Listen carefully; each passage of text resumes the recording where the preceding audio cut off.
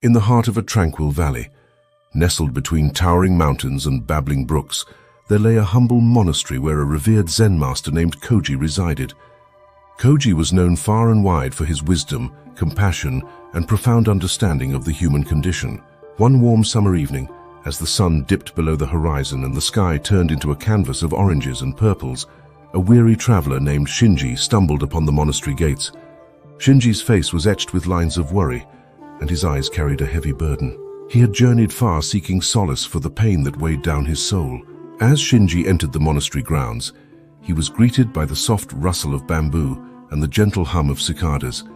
Koji, sensing the arrival of a troubled soul, emerged from the meditation hall to welcome the visitor. "Welcome, traveler," Koji said with a serene smile. "What brings you to our humble abode?"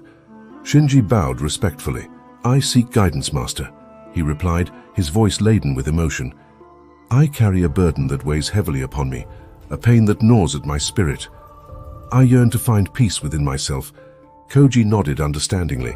"Come, sit with me beneath the ancient oak tree," he said, gesturing towards a tranquil spot in the monastery garden.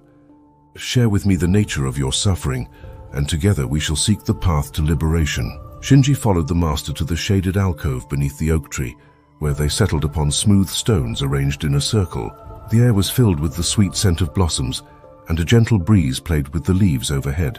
Taking a deep breath, Shinji began to recount his tale. He spoke of love lost, of dreams shattered, and of the relentless ache that haunted his days and tormented his nights. With each word, his heart felt lighter, as if the act of sharing his pain had already begun to ease its grip. Koji listened attentively, his eyes reflecting the flickering light of the lanterns that illuminated the garden. When Shinji had finished speaking, the master remained silent for a long moment, as if contemplating the depths of the traveler's anguish. Finally, Koji spoke in a voice as soft as a whispering stream. "My dear friend, your suffering is like a knot that has tangled itself within the fabric of your being. But remember this, just as the lotus emerges pure and untainted from the muddy depths, so too can you find beauty and serenity amidst the turmoil of your existence." Shinji looked at the master, his eyes searching for understanding. "But how, master?" he asked, his voice trembling with emotion. "How can I let go of the pain that grips my soul so tightly?" Koji smiled knowingly. "The art of letting go is not an easy one, my friend," he replied. "It requires patience, courage, and a willingness to surrender to the flow of life. But know this, within you lies the power to transcend your suffering and find peace." With these words, Koji reached into the folds of his robe and produced a small object, a delicate porcelain teacup adorned with intricate designs.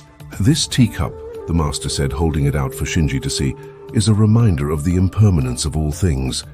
Just as this cup is but a fleeting vessel for tea, so too are our lives transient and ever-changing." Shinji gazed at the teacup, its smooth surface glimmering in the fading light. He felt a sense of wonder at the simplicity of the master's words, as if a veil had been lifted from his eyes to reveal a deeper truth. "But how does one let go, master?" Shinji asked, his voice barely above a whisper. Koji's eyes sparkled with kindness. "Letting go begins with acceptance," he replied. "Acceptance of what is, without clinging to the past or yearning for a future that may never come. It is only when we release our attachment to outcomes and surrender to the present moment that we can find true peace." With these words, Koji gently placed the teacup in Shinji's hands. "Hold this cup as if it were the most precious thing in the world," he instructed. "Feel its weight, its texture, its warmth. And then, when the time is right, let it go." Shinji nodded, his heart filled with a mixture of hope and trepidation. Closing his eyes, he allowed himself to be fully present in the moment, to experience the sensation of the teacup cradled in his palms. For a long while there was silence in the garden, broken only by the distant chirping of crickets and the gentle rustle of leaves. And then, with a steady breath, Shinji opened his eyes and released his grasp on the teacup. As the porcelain vessel slipped from his fingers, Shinji felt a surge of emotions wash over him: fear, longing, sadness, and finally, a profound sense of liberation.